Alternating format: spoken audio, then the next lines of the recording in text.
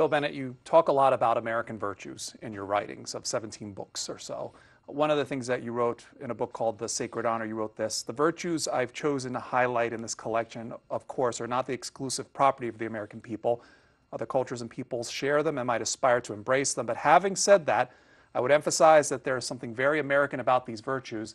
And then you list some of the virtues, such as being patriotism and courage, love and courtship, civility and friendship, education of the head and the heart, industry and frugality, justice and piety. Why are those American virtues? Well, because we believe in them, and we have for a long time. It's the 4th of July. A great pleasure to be here on the 4th of July. Calvin Coolidge, an underestimated thinker, said in his 4th of July address, I think it was 1926, he said, "We have done some things in this country that are final." He said, when we hearken back to the Declaration of Independence and we say things like, "We hold these truths to be self-evident, all men are created equal." He said, that is final. All men are created equal. That is final. Endowed by their creator with certain inalienable rights. That is final. Authorities derive just powers from the consent of the governed. He says, that's final. He said, if we move in some direction on those, we're going to move backwards. Those things were settled 234 years ago. So those things I just mentioned are American principles enshrined in the Declaration. And these other things that I talk about in Sacred Honor and the Book of Virtues are American virtues because we believe in them, we've held to them. Now, they're not necessarily uniquely American virtues. And one reason I wrote the biggest book I ever wrote, or best-selling book, the Book of Virtues, was because teachers said, how do we teach values, that was the word they used, to students with all these different backgrounds? And I said, well, there are certain values or virtues which are shared pretty much universally. And we celebrate them here. We're explicit about them here. We like to think we teach them here. Sometimes we do, sometimes we don't. I said, do you have, people say, we have kids from 62 different countries. How do we teach values there? And I said, do you have girls who like to be pawed at? Do you have boys who like to be bullied? Do you have people who like to have their lunch money stolen? We can agree on those things. Too many debates about values, virtues, and ethics focus on the things we disagree about and not the things we agree about. So that's what I was highlighting there. And in the book, or Sacred Honor, I was talking about the founders on these principles. And they were so emphatic about the need for these virtues that I think it's become instilled in the American character. When you talk about the virtues and you make statements like that, you talk about hearing from teachers. Who else do you hear from? And what do they say when your supporters and those who disagree with you about these kind of ideas? Somebody tried to do what they called a radical or liberal book of virtues. And I said, no, this isn't a conservative book of virtues. This isn't a political book. This is the book of virtues. These are about individual virtues. What are they? Loyalty and honesty and perseverance and courage and compassion. And by the way, people have them who are liberal and people have them who are conservative. And people who are conservative with whom I agree politically sometimes lack some of these virtues. And people with whom I disagree politically, some liberals or left-wing people, may have the virtues. These are aspects, marks, to go back to the original meaning of the word, of individual character. This wasn't a political enterprise of mine. My books aren't. They tend not to be. Occasionally we get into politics, but for the most part, this is...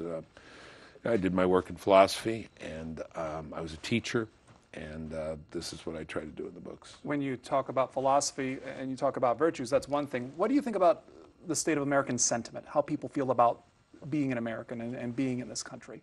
Because you write along those themes as well. It's mixed. I don't think we appreciate it enough. My history books are called America, the Last Best Hope, and that's there as a reminder of the kind of country we're in. I don't think people appreciate enough. If I could have added one more virtue to the 10 in the Book of Virtues, I would have added the virtue of gratitude. It's a very important thing to be grateful, to give thanks to your country, for your family, for your friends, for your safety, for your freedom. We had a very special day yesterday on this 4th of July weekend, the highlight of our 4th of July weekend, if I might just describe it. Our younger son graduated from OCS, Officer Candidate School in Quantico. Mm-hmm. And he's a rising senior at Princeton University, and did this grueling grueling isn't the word for it. You know, these guys are really put to it.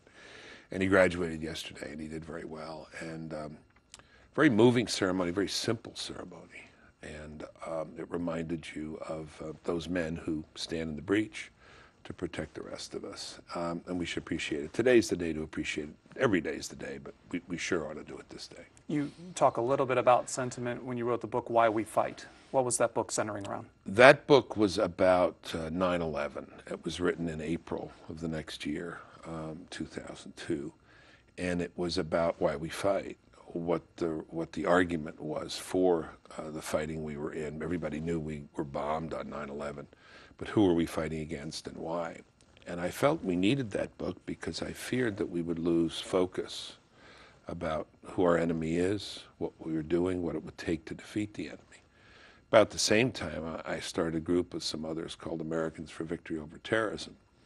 And there was some scoffing in the press at that. They said, what do you need this for? I said, to fortify public belief in this war against Islamist terror. And people said, you don't need any fortification for that. Everybody's foursquare for this. I said, in time, it will weaken, as many things do in time. And it has. And so I'm glad I wrote that book. I'm now writing another book, pretty much about the same topic, called The Fight of Our Lives, because I think we're losing focus. Some of this talk about Afghanistan lately, I think, is unsettling.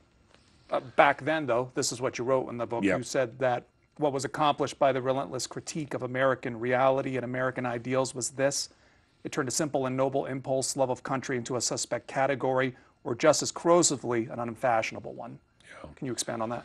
Yeah, patriotism has become in many places a down market commodity. I remember after 9/11 this enormous display of flags all around the country in all communities, all ethnicities, all neighborhoods. And some people would just talk about flag waving. You know, they would just disparage it with the back of their hand as if this were something low grade, you know, down market, unsophisticated. The night of 9/11, there were teach-ins on campuses around the country. I highlight some of this in this book you're describing. My alma mater had a teach-in and talked about what did America do to deserve this, to earn this attack. There was a memorial service at my alma mater, and it was mostly attended by a few students and people from buildings and grounds, the employees, and not by a lot of faculty members. I come from the university. I have a PhD in philosophy. I used to teach, and it pains me that some very, very bright people in the academic world have taken a posture of opposition. You know, George Steiner has a phrase, the great literary critic. He says, odi profanum vulgus, I hate the vulgar crowd. If they're for it, if the great mass of people are for it, I'm opposed to it. And there is some of that, and some of that in a very pronounced way when it comes to American patriotism. Do you still find that kind of the same type of intensity stemming even so many years after 9/11? Oh yeah, sure. No, I I often look at the there are these surveys of academics, and you know, what's your political position by profession? The last time I looked at mine, philosophy, I think it was 0 for conservatives, 0 self-identified. Couldn't you have one guy just to break away from the pack? You know, the left was overloaded, moderates, there were a fair number. Yeah, now I don't object to, in a free society, obviously you have a lot of free thinkers, you have a lot of intellectuals. What I object to is the weight that, the preponderance that academic departments don't try to balance. When we did Americans Victory Over Terrorism, we went around to campuses, Columbia and Harvard and UCLA, and we would make arguments for the war.